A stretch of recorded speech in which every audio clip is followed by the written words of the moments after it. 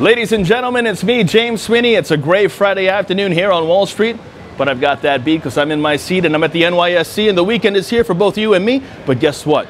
It's time to get set. The markets, they're about to close, so take yourself a breath, because tonight, after 3,278 days, the New York Mets are back in postseason play, and I'm hyped. So what else do I have to say? It's almost 4 o'clock. The weekend is about to start. It's time to get out of here and close up for the week, because it's an early Friday happy hour here in the Big Apple.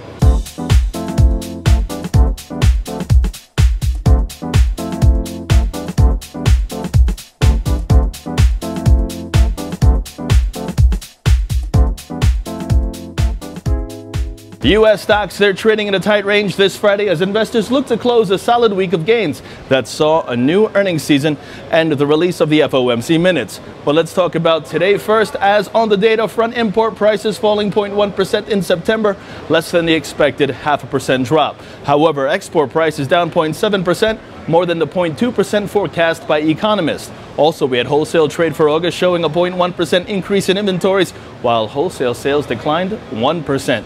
Now, in oil markets, crude trading 1% higher, still holding above the $50 a barrel mark.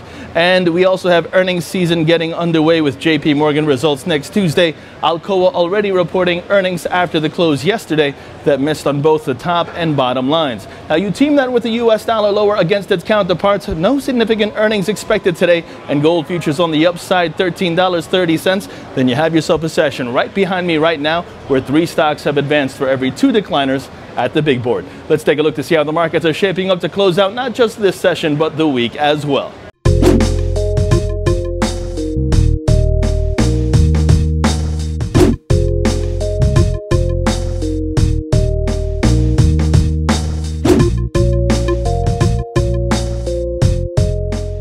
And for more corporate news, check out our earlier ModernWallStreet.com Market Movers report. And because it's a Friday, it's with yours truly. And with that stated, we conclude as always with sports. Gotta breathe, because we have to beat LA. 2 games this weekend. And for all of the faithful and natives of Flushing, Queens like myself, we've waited 9 years for this. And let's watch these boys with pride this postseason. It's the first time as an adult I can wear a New York Mets hat in October and not be laughed at. We've endured a lot, and guess what? It's finally our time to smile and have ourselves some cheering for our team. So never forget those long nights, the constant swearing, aggravation, fist punching into the bar counter, coffee table, throwing remote controls. It's our time to shine as Mets fan.